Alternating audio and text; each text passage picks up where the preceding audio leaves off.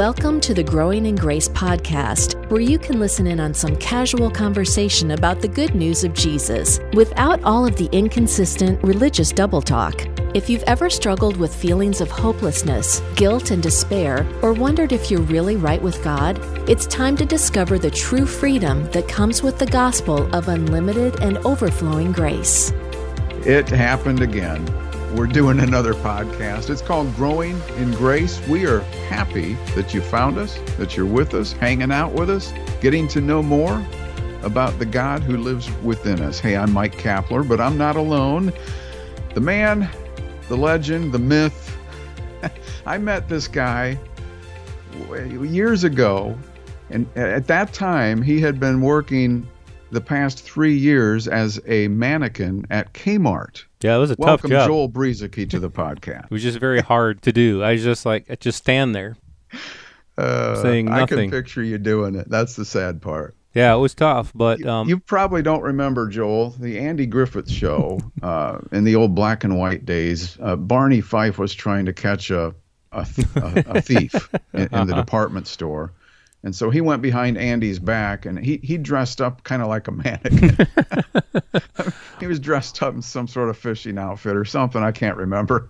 But I could see you doing that. Well, you'll see that in all kinds of shows where people are running from another group of people or whatever, and then all of a sudden, the camera pans by, and it's like they're standing still like mannequins or whatever. Whether they're being chased by police or chased by whether it's good guys being chased by bad guys or whatever, and it's like, and they're looking, and they don't realize that that's an actual real person there, and it's just kind of cheesy sometimes. But not until they have to sneeze anyway. Yeah, right. Then they got to sneeze or cough, and gives their game away, and then the action continues, and it's If I were in the movies, if I were making movies, man, I would use that one a lot.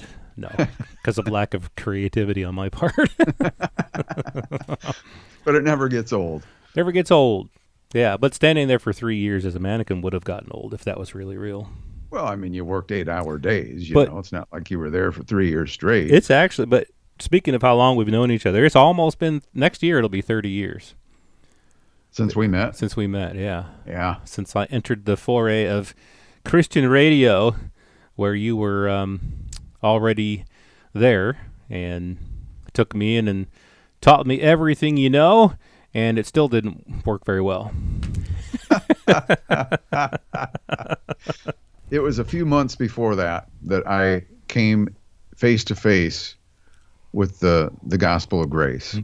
Mm-hmm. And then shortly after that, you and I met, and I couldn't keep my mouth shut about it, and you're probably still mad at me. Oh, that was a good thing. That, we wouldn't be here today. If we were joking around, I would say, yeah, why? Well, come on, man, shut up. But no, that was really good. It was a really good time in my life, learning. And I've explained it before, I think, that it was stuff that the things that you were saying were resonating with me because it was stuff that I knew internally, but I just wasn't being taught. I was being taught the opposite. So it's like the Holy Spirit was inside me teaching things, and over the course of my life up to that point, which had been brief at that time. I was just in my early 20s, I suppose, mid-20s. But the things that you were saying were like, yes, this is it. That's right.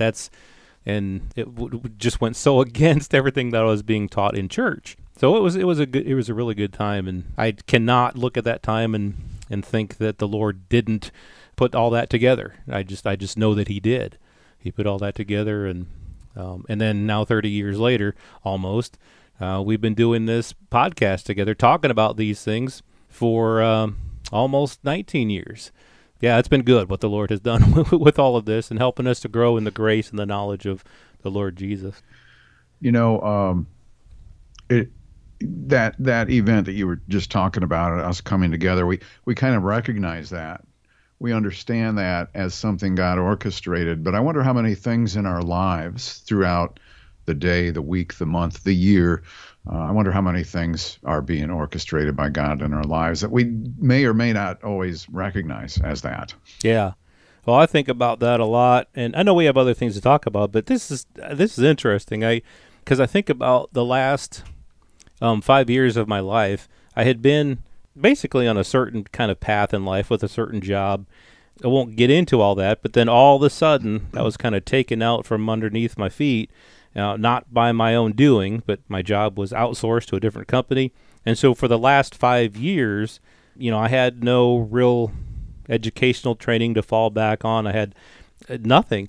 And so I've had to kind of figure out what to do. And I've done a lot of praying. I've done a lot of just seeking the Lord.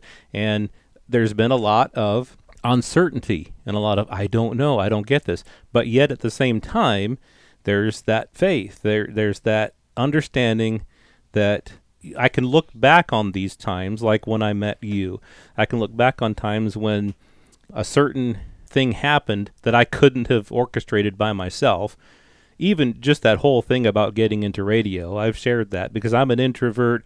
I don't like being in the spotlight. Up to that time, I had never, ever imagined myself being in front of a microphone or anything like that. And the Lord put me into that situation, and things happened from that. So in my circumstances during the last 5 years, I've been able to just realize, even though I can't see what God is doing, what he is orchestrating, even though I can't see it, I know that he is at work. I know that things don't make sense sometimes, but he's doing what he's doing, whether you call it behind the scenes or just things that I can't see. Maybe he's preparing other people. Maybe he's preparing me to work with other people. Who knows? I don't know. But I guess the point would be that the Lord is faithful and he's good. And when you can't see what he's doing, that does not mean that he's not doing anything. That doesn't mean that he's absent or not participating in your life, because as believers, we've become one spirit with him. And he began a good work in us, and he is faithful to bring that work to completion. So we don't even have to. That's something we don't have to worry about. I know we do worry because we don't see, but we don't see everything. We don't understand it all. But by faith, just trusting him, just a simple trust, we know that he is faithful, and that even though we can't see what he's doing, he is at work. It's encouraging to me to think that way. Yeah, that's a good place to be. Just being at peace with that. I'm not one who subscribes to the idea that everything that happens is the will of God. Right. But a lot of times God is there orchestrating things in your life. And even when, I think sometimes we're just always asking God, which direction should I go? And I think there's a place for that. And he may point you in a certain direction, but I know there's a lot of people out there who just don't know what to do or where to go or what God's plan is for their life. And I think sometimes God just said, look, I'm giving you the freedom to make some choices. Mm-hmm. You do what you want to do. I'll be with you every step of the way. Right. Yeah. And whatever choice you make, he's there. He's going to be there. Exactly. Yeah. And I've done a lot of that too. A lot of that has been, it's been kind of a mixture for me, because I know, again, looking back, that there are choices that I never could have made by myself by saying, I want to do this, and so I'm going to pursue that. It wasn't that kind of thing, but the Lord did it, and I know it was just him. And then there's other things where I recognize that it was a choice that I made, and it just led to whatever it did. So anyway, I don't know. This is just kind of spontaneous right here. It's not really, like I said, what we had planned on talking about here, but hopefully it's encouraging to people to know that God is at work in you, and he's with you. He never leaves you, and he's never forsaken you, even if it might seem like that. But if you have some things that you think about doing, somebody asked me recently, maybe we'll save what we were going to talk about for next week, but somebody had sent an email to me, and I haven't responded to it. It was quite some time ago. Wondering if he is supposed to be married. I just wonder. I just don't know if I'm supposed to be married or not. I feel like I want to be, and so, but there were a whole bunch of other things that he asked in this email, and I was just kind of overwhelmed with everything in it. And my thought on that is that, well, if you want to be married, then find a wife. Then pursue that. It's not like the Lord is saying, well, you can't be married. You have a desire to be married, but sorry, you can't be. And I'm not saying it's just all black and white, that all of a sudden just everything will just fall into place. But I'm like going along with what you're saying, is that It's not necessarily a life of, well, I've got to find exactly, specifically what the Lord wants me to do, and that, like you say, that He's got a specific will for me that I need to find. It's generally not like that, I don't think. It's generally the type of thing where you're given a life, you have the Holy Spirit in you, but it's you and the Holy Spirit. It's you and Jesus. It's not just Jesus dictating what you are supposed to do with your life. You get to make decisions, you get to walk with Him, and it's a relationship in which you're joined together with Jesus. Yeah, and that's a big one especially for younger people trying to just make a big decision like that about marriage. I remember back in the day before I was married, I had somebody I respected at that time who sat down with me, and we talked about a number of things, and I was trying to figure some of that stuff out myself. Where was I going to go in my life with marriage and those kinds of things? And he made a statement, because there are some people who think, just on this topic, some people think that there is one person that God has for you, and that's not to say that those who have had a spouse pass, or they've gotten a divorce or something like that you couldn't get married again. But some people just think that God has one person in mind for you. Well, I'm with you a little bit on this, even on this topic, Joel, that people can make their own decisions. Now, God will work with you on that, I'm sure. He'll reveal things to your heart. You'll just know. But sometimes you feel like, well, I'm not sure. I don't know. But one thing this guy told me back at that time was, he said, I think I could have been happily married to any number of different women, but I chose this one, and she chose me. Exactly. And so he was basically trying to encourage me that you are free to make choices, and God will be with you as you make those decisions. We don't always make the right ones in life. Hopefully we can learn from some of those. That doesn't mean that God gets mad at you or, starts throwing things at you from across the room. That's what the spouse does. That's not God. I'm joking. It's probably not funny. But he's there with you every step of the way, through the right decisions, through the wrong decisions. Sometimes there was no right or wrong. You just made a decision. And sometimes you don't know if it was right or wrong. Certainly there were times in my life, Joel, where I sort of felt like I should do something. I didn't do it, and I regretted it later. Other times, things worked out better when I had to make an important decision. And you just sort of sensed that God was sort of behind that one. Made the right decision. And it sort of felt like God must have been steering me a little bit on that one. Or certain circumstances happen in life that, just kind of opened up for you.